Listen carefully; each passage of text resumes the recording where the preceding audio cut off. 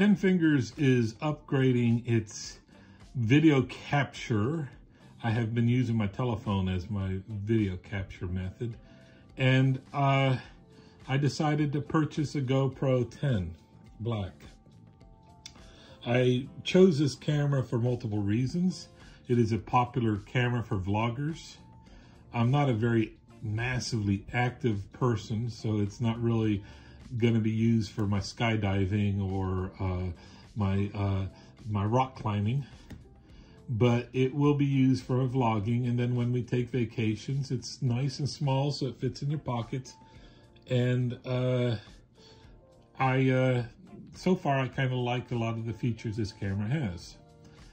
One of the problems I do not like, and I had asked the guy before I bought it, is that the mount on the bottom of the camera. I asked if it had a standard mount, and it does not. It has this mount here, which fits into this mount here. And the camera came with this mount that is intended to be stuck onto your bicycle helmet while you go mountain biking, which is an activity I no longer do.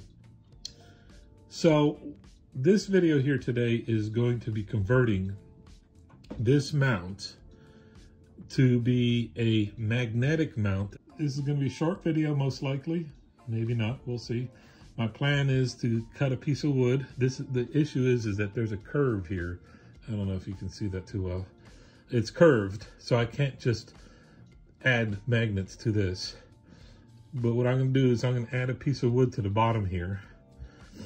And then I am going to drill a couple small holes, number 6 most likely, and then countersink, and then add a couple screws.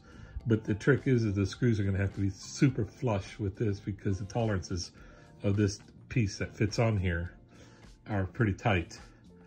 And then once that's done, I will drill holes in a piece of wood on the bottom to mount some rare earth magnets, and that should do the trick.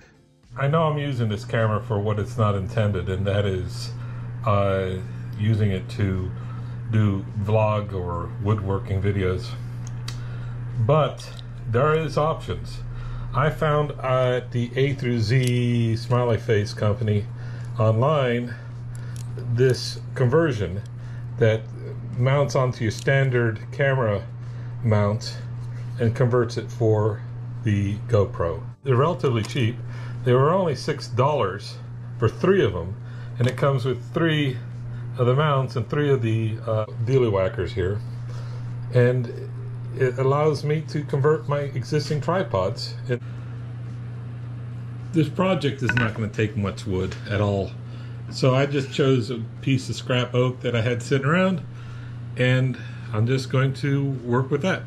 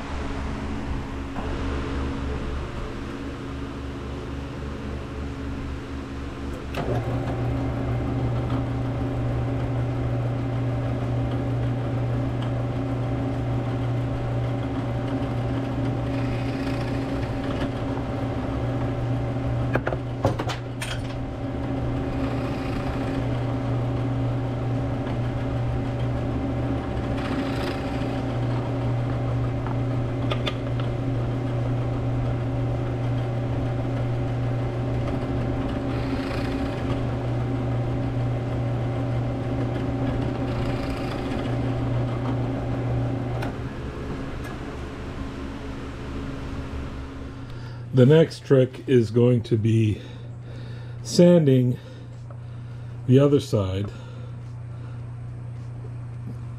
here to fit this curve. So what we do is just going to mark that curve, and then we just can use the belt sander and oscillating belt sander and just sand it. And then when I think I'm close, I'll test it and see if it looks good, and then try again until it's done.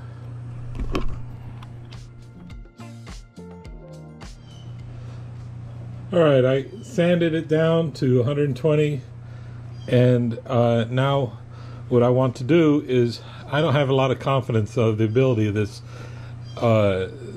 double stick tape to stick permanently to wood. So what I'm going to do is I'm going to drill some 4 holes into this base, and then I will countersink them, and then I'll glue it on and then sink the screws in place.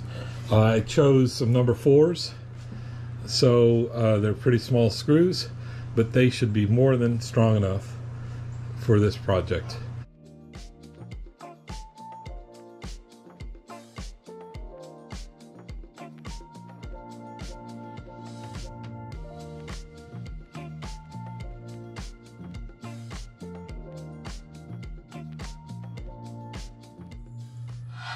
Alright, it's not perfect.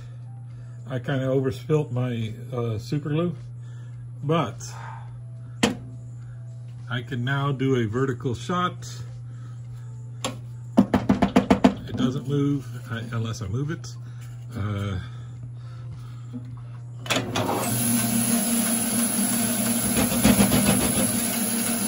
It holds it perfectly. And now I can do a shot like that.